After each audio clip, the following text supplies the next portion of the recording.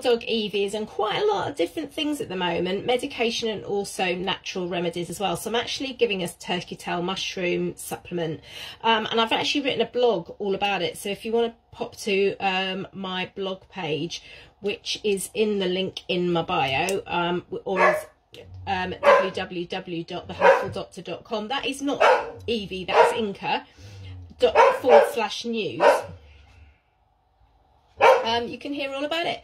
So I'm just mixing this in to some bone broth, which makes it really palatable. I think the mushrooms taste all right anyway, and she's actually really good about taking it. So bone broth is really, really useful for mixing things in, and it's great to give this before food, but it's not going to matter if you give it with food. But if you want to learn more about turkey tail mushrooms, just check out my blog post, and I tell you about what supplements to look for that's best, because there's a lot of variety on the market that don't always do what they say they do.